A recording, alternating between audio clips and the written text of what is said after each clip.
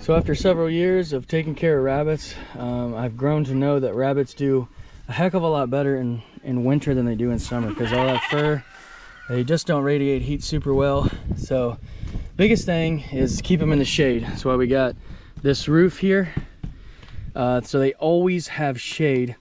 You can see a little bit of sun peeking up like in the morning, but at least they can go back there. They got a shaded area to get away from the sun at all times. Also, they will go through nearly one of these every other day. So checking their water daily, if not twice a daily, making sure they have fresh water. We try to get cold water a couple times a day if we can. And then on top of that, we've got some water bottles that we'll keep in the fridge. That we'll keep in the freezer. And so every day we'll take those out of the freezer, we'll freeze another one and just trade them out. And as you can see, she's really enjoying that.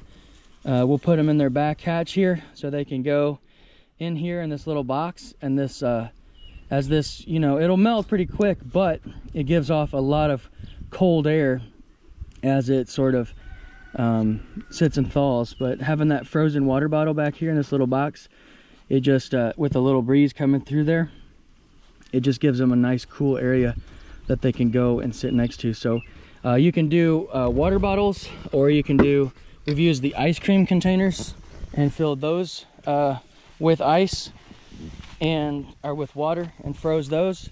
So you can put a big block of ice in there with them, and it's just like a kind of a convection little air conditioner with the wind blowing through.